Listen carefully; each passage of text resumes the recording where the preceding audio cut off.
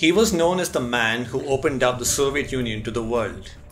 Mikhail Gorbachev, a world leader who was widely respected outside of Russia, but loathed by some of his own countrymen, died in Moscow on August 30th at the age of 91.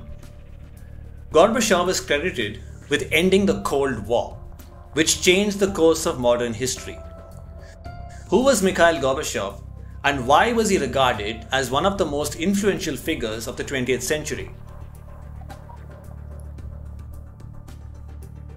Mikhail Gorbachev was born into a peasant family in Russia's southern Stavropol region.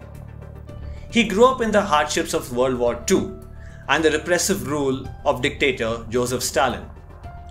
He studied law at Moscow State University and joined a youth political organization called the Komsomol. In 1979, he became the youngest member of the Politburo. Later in 1985, he took power and introduced reforms, very unlike the leaders before him.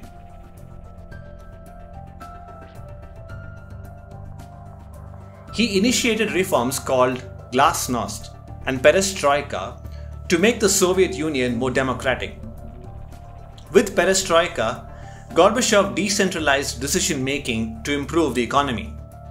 And with glasnost, he aimed for free media and freedom of information.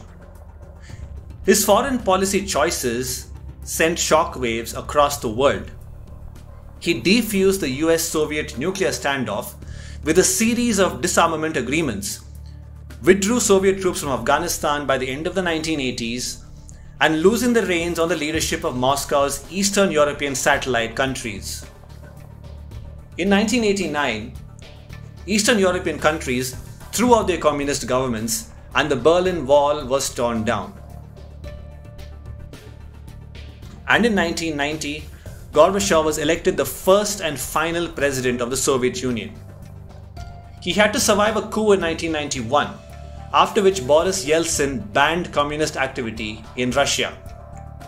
On the same day after Gorbachev's resignation, the Soviet Union ceased to exist. In 1990, he was awarded the Nobel Peace Prize. However, Gorbachev saw his legacy wrecked late in life, now with Russia's invasion of Ukraine and the severe sanctions on Moscow by the West.